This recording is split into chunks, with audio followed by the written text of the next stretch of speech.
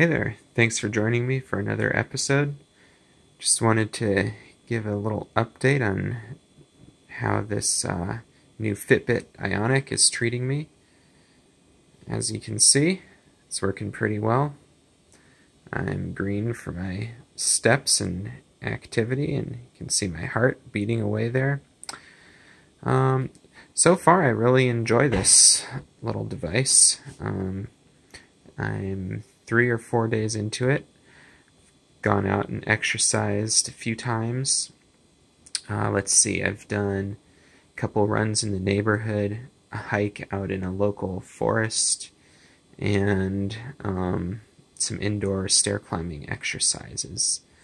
And I've used I think I used the run recording function for the outdoor scenarios where I wanted to have GPS tracking, and then I used the workout tracking function for the stair climbing.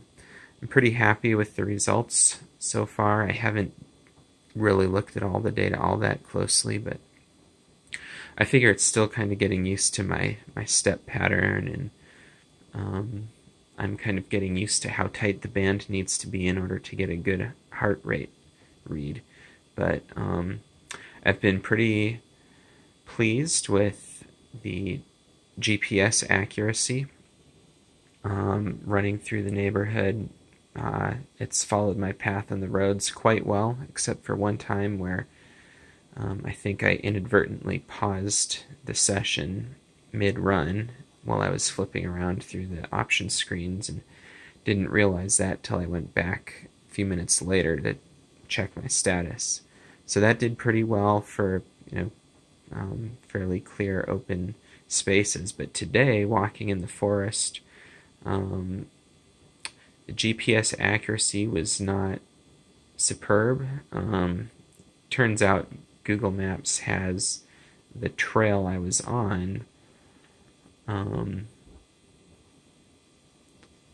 map, but the GPS overlay, it matched the shape but was kind of offset a little bit, and you can see there was a lot of jaggedness to the track. So some GPS accuracy issues there, but overall it was quite close. I'd estimate it probably had me within 20 or 30 feet of the actual path, just guessing by the jaggedness of the trail, the path that was shown on the map afterwards.